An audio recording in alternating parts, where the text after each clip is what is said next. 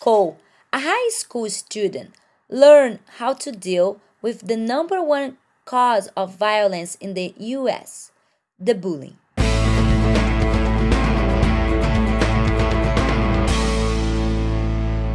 The self-defense part of Jiu-Jitsu has changed the way I look at life. If it's walking the streets or being at school, it gives me the confidence that I don't have to be afraid of anything.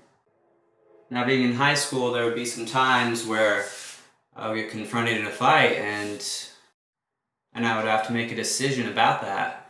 And thanks to Jiu-Jitsu and everything it's taught me, I can make the right choice. I can stand up for what I think is right and not be afraid because of it.